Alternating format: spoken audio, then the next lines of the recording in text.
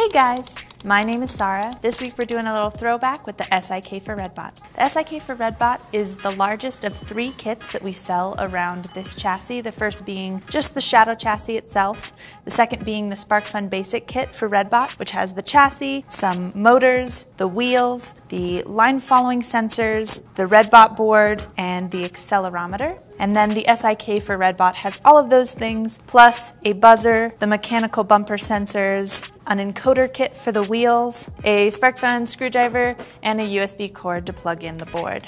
There are 9 example circuits, starting with just a way to test that everything is hooked up correctly, all the way to going to remote controlling your Redbot. I have used 3 of those example codes to make this little guy, who will go straight, checking those encoders to make sure he's moving correctly, and then if he feels a bumper, he'll back up, beep, and based on which bumper, he'll turn and keep going.